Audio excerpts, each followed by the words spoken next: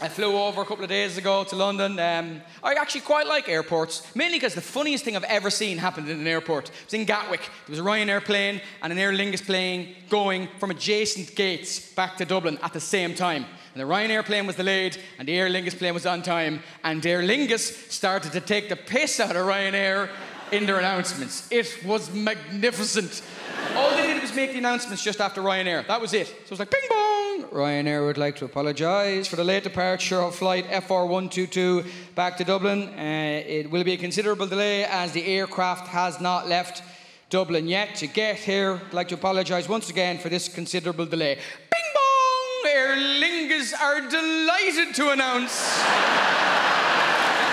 the on-time departure of flight EIEIO back to the homeland. You get what you pay for, I suppose. And they kept doing it.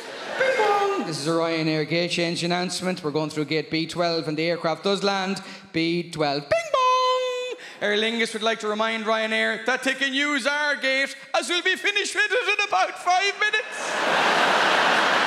Boarding for our flight will commence in order of height. Feck it, why not try something new? We've loads of time. We have loads of time. Aer Lingus would like to ask Ryanair would they like us to leave a key out for them as it'll be very late.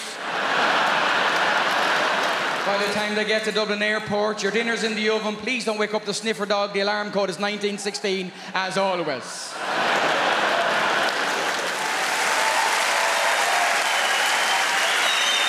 What they should have done was lull them into a false sense of security. No announcements for 20 minutes and then hit them with bing bong. Shh, Mary, it's my turn. I know I'm going to... Aer Lingus has read the recent report of the British Geological Society stating due to tectonic activity in the Earth's crust, the island of Britain is moving closer to the island of Ireland at a rate of 1 inch per year, and we think that Ryanair passengers might be better off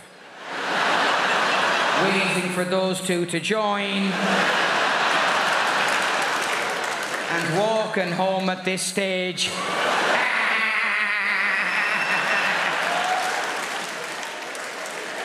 It was absolutely hilarious. Would have been funnier if I wasn't on the feckin' Ryanair plane.